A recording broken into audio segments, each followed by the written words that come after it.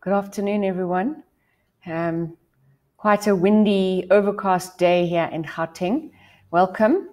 I seem to be having a few problems with my connections and my internet and my feed. So please let me know if you can see me and if you can hear me. Otherwise, we might have to reschedule. Okay, so today's topic is pain, and pain in dogs, and we can cross-reference to cats too if there are any questions. Pain is an interesting one. I think we've got to begin with, what is pain? So if you look at the literature and you look at how they define pain in humans, they define it as an event which causes which obviously causes pain within the body. So it stimulates the pain receptors, but not always. There is also always an emotional component.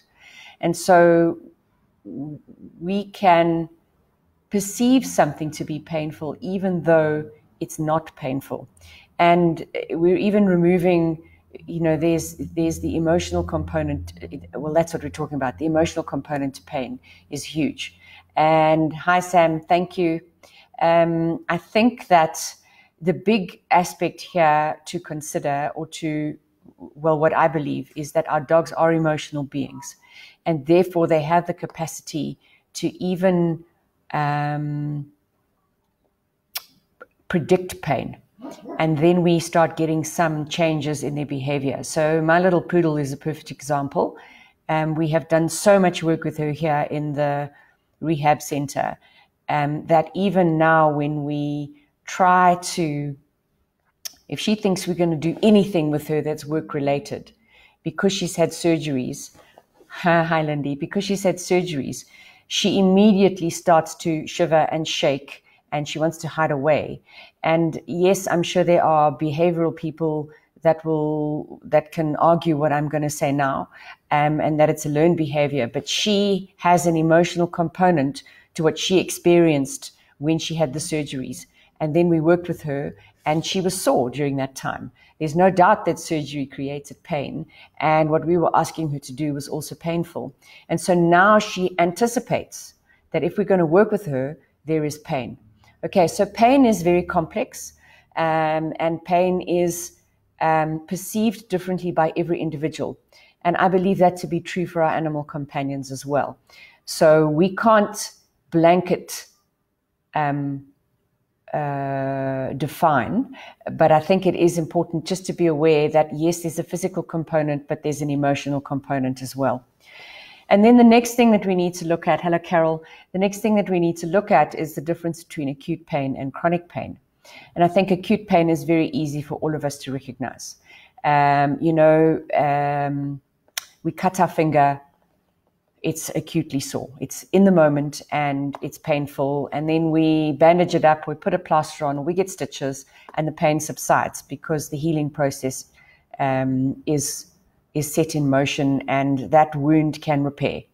So dogs will also suffer from acute pain in a similar way. They have a dog fight, they have a wound, there's going to be pain. Okay. I think more importantly, what we're referring to here is chronic pain. And chronic pain is when pain responses in the body have become maladapted, or the receptors are constantly being triggered. And so our animals and indeed humans as well begin to suffer from chronic pain. So that is pain by definition that is present for more than 60 days. So once you have been in pain every day for 60 days, by definition, you are suffering from chronic pain. Okay, and when we look at our dogs and we look at this topic, I think the chronic pain is of way more importance and significance than the acute pain.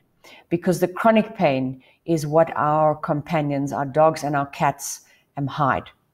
And so how do we actually, how do we know if they saw?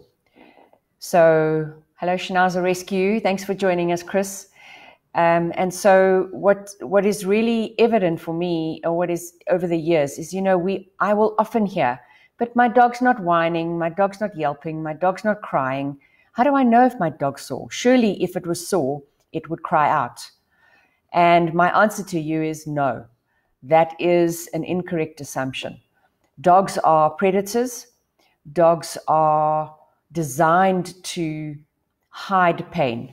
In fact, a lot of our animals are designed to hide pain. And so by expressing it vocally, they are actually indicating a weakness. So most of our dogs will only cry when it's extremely sore. Not all of them, but most of them. And so what can you look for to determine whether or not your dog is in pain? So first of all, we've got to look for the physical. Okay, there could be changes in the way your dog walks. So it might not be an overt lameness. There can be limping and lameness as well, but there could be changes in the way your dog carries itself. So if we're looking at chronic patellar luxation, that can create pain in the knees, and the dog will shift its weight forward so as not to engage the back legs to the same level that it would normally. And so that shift and that change is one of the indications that there's pain. Limping is another. If we're looking at joints and areas over the body, they can be swollen, they can be hot to the touch, they can be tender. So those are physical manifestations of pain. Some of them are associated more with acute pain, but we can certainly get it with chronic pain. Some of the dogs can show increased levels of anxiety, like Shami does. In the more chronic, lots of pain, some of the dogs, like really high levels of chronic pain, some of the dogs may actually pace at night. It's often around about 1 or 2 a.m. And they can also be chewing or biting and licking at a painful area. So those are the physical things that we see. Moving on from the physical, closely related to physical, is mobility. So what happens with your dog's mobility? Many of the dogs are slow to rise, and they take a while to warm up. And this is particularly true for osteoarthritis. But you could notice that your dogs are reluctant to follow you from one room to another. Most of our dogs, they don't want to leave our sides. And so we're moving through the house and the dogs are moving with us. But if your dog suddenly slows down and rather waits to see whether you're coming back, that could be an indication that there's pain.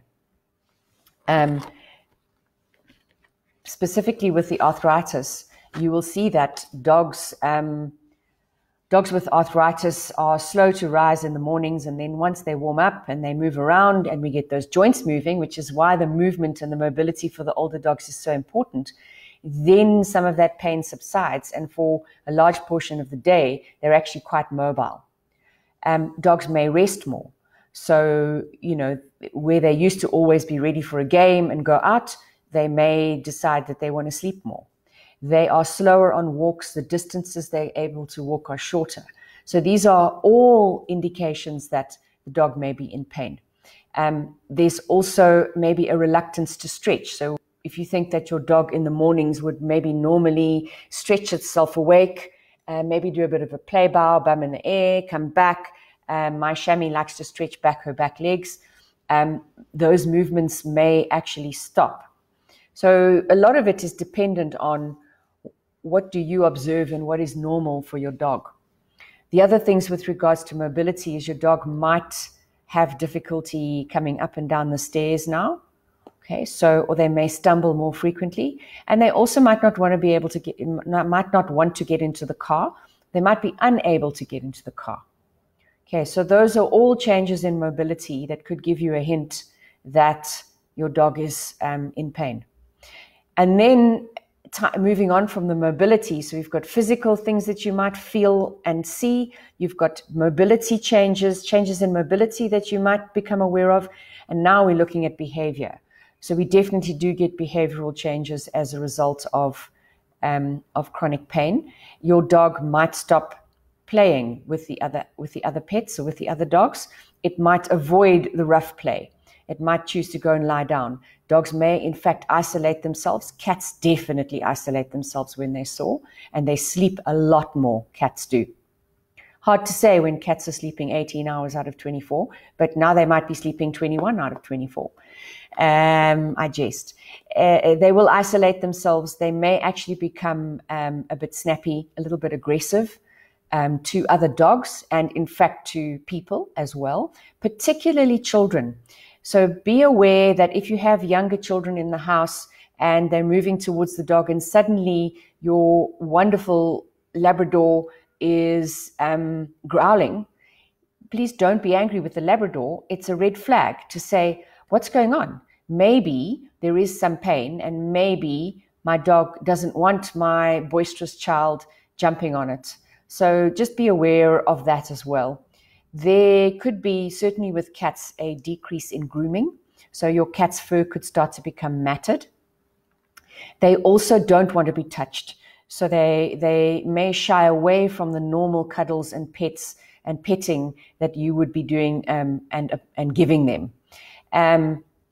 For dogs and for cats, you might find inappropriate elimination. So the cats might be missing the litter tray. They might be urinating or defecating outside of the litter tray because they can't get in anymore. They can't bend or they can't go through that process to actually position themselves in the litter tray. What I find with a lot of the older dogs is because movement is painful, they will hold on and hold on and hold on before they actually go out to do their business. And then by the time they realize, man, I'm in trouble, I better get out there, it's too late. And so they will urinate or defecate in the passage on the way to the front door. Okay, so again, if you become aware of the fact that they're not doing it on purpose, it's not necessarily always a willful behavior. It's a behavior often associated with pain and a reduction in mobility. So I think that covers changes in behavior. Oh, we may have vocalization on handling. So if you pick them up, they may actually squeal, or cats may moan. You know, cats can be very adamant. They can certainly get their messages across. And the last thing I want to talk about that may change is weight. And it can go either way. So the weight may drop because the pain could be causing a poor appetite. On the flip side, the weight may go up because your dog is moving less. So your dog is burning fewer calories. So it's often not only one thing. It's often a number of things that start to fit together to give you a picture that maybe my dog is actually not very comfortable. Okay, so those are, and yeah, it could be one, it could be three, it could be the whole lot.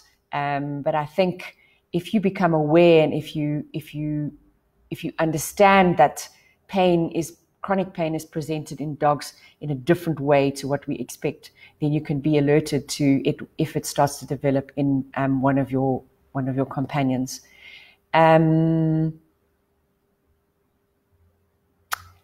The other thing that pain may cause, chronic pain, is depression. So think about the people that you know that are in chronic pain. Many of them show signs of depression. Same with your dogs. Okay.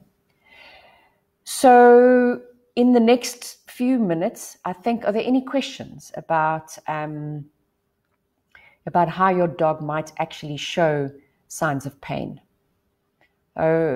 If those come into the feed, then I will answer them to the best of my ability.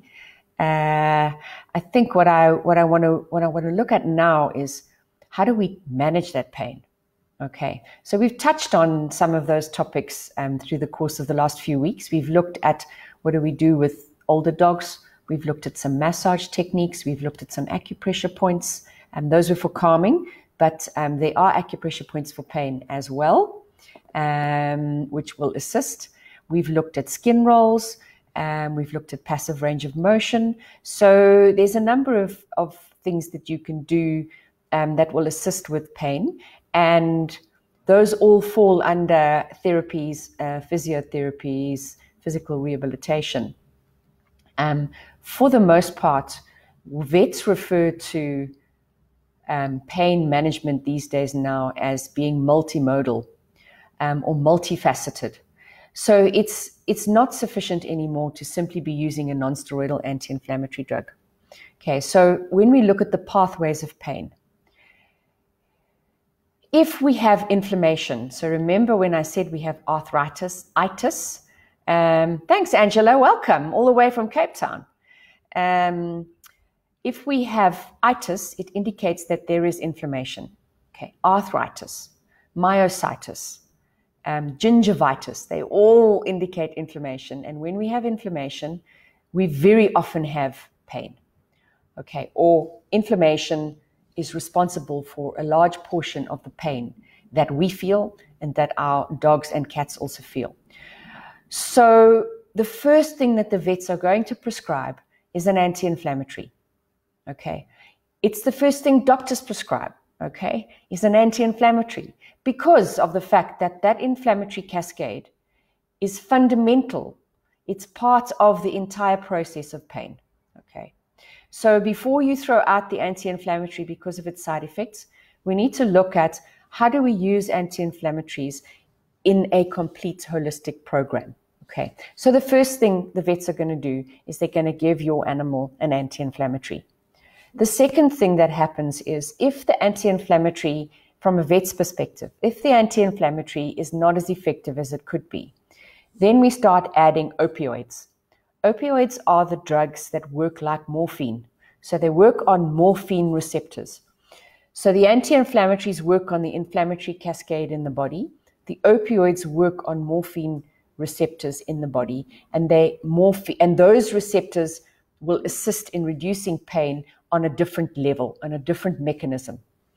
Then there are tricyclic antidepressants, which work on the central nervous system, which will also, when we've got chronic pain, we have overstimulation of the nervous system. And the dog and the human, in fact, can sometimes go into what we call wind-up. So in those instances, we may well be using something that is going to suppress that overreactivity of the nervous system. Okay. The fourth thing that we use is something which is called a GABA. I never remember it's an agonist or an antagonist, but these are things like epleptin, gabapentins specifically. So epleptin is a trade name. Very often anti-epileptic drugs in humans. And so they also work on the central nervous system, but in a slightly different way to the antidepressants. And so we can use up to 5 different drugs to manage chronic pain. Okay. And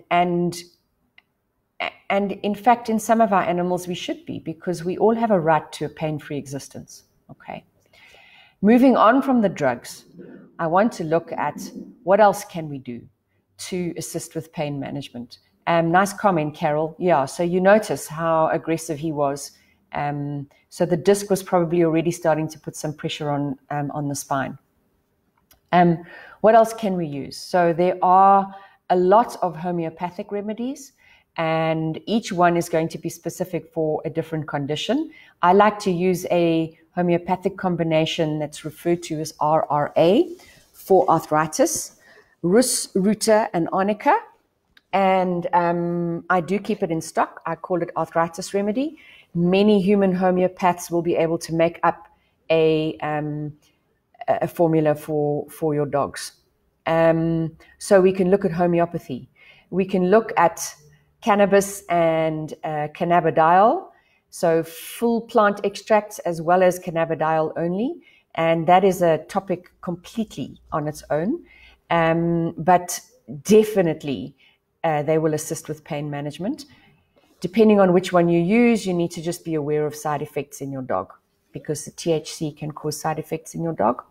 Then there are other products like chondroprotectants, so your joint supplements that contain glucosamine and chondroitin, often omega-3s. Omega-3s and omega-6s, very strong anti-inflammatories. Okay, so if your dog has arthritis, then we need to be using a joint supplement, because it means that you will use less of the drug or the medicine. Okay, so now we're starting to look at multimodal. We need to keep your animal walking. We need to make sure that your dog is not overweight, because the weight puts extra pressure on those joints every time your dog moves. Okay, so it's not simply drugs. There's a lot of things that you can do that are going to assist with managing your dog's pain. MSM is another supplement. It's a very strong anti-inflammatory. Green-lipped mussel extract. Just trying to think of the things that I often get asked about. Curcumin. So that's what we find in turmeric, and there's been a lot of social media posts on the golden paste. Okay, turmeric, curcumin has been researched and definitely does assist with reducing inflammation. So, yeah, there's plenty of things that you can use as supplements along with your mainstream drugs. The last thing that I want to say is that we actually use a chronic pain assessment form that you can fill in, and it gives a score. So you can come in, your dog has chronic pain, you fill in the form, I think the score is out of 30. And let's say your dog's starting pain is 16 out of 30, okay, based on the questionnaire. While we work with your dog, we want to be certain that it stays at 16 or goes lower. If it goes higher, so we can redo these pain questionnaires every month, every 6 weeks, as frequently as you ask, as it gets better, or if that pain score increases, then it means that we need to look at additional things to use in managing your dog's pain. Dog's pain is getting worse. Okay, so it's not always about observing. There are things that, we have got questionnaires and scales that we can use in practice to assist with determining the level of pain. I think the big thing is, don't think that just because your dog is not crying, that your dog doesn't have any pain. Okay, right. I hope this has been helpful. Eileen, is it better to give morning or evening supplements? Eileen, I think that depends on the dog, and I think it depends on the level of activity, and I think it also depends on whether you're feeding 2 meals a day or not. Some of the supplements need to be given with a meal, in which case, if you're giving morning and evening, it's not going to matter. If your dog is very, very active, my suggestion would be to give it in the morning, so that you've got hello baby, so that you've got those supplements working already during the course of the day.